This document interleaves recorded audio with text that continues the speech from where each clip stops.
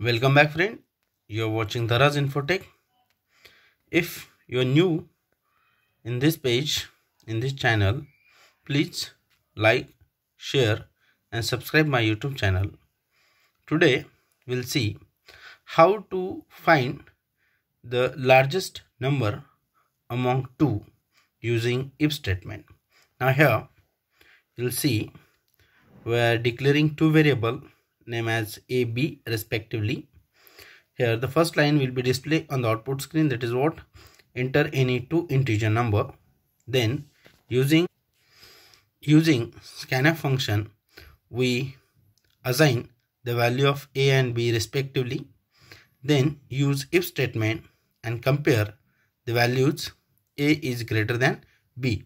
If condition is true, then statement number 1 will be print, that is %d means value of a is greater than value of b. Okay. Else, if condition is false, then statement number 2 will be print, that is what, the value of b is greater than value of a.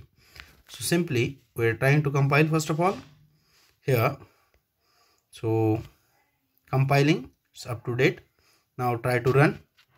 We enter here value, suppose 23 value of a and 45 for the value of b.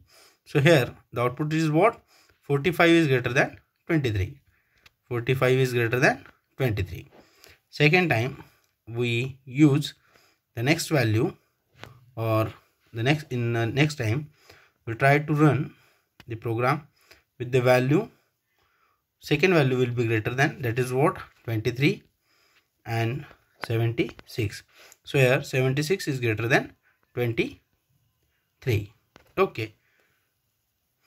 So thank you for watching my YouTube channel Dharas Infotech.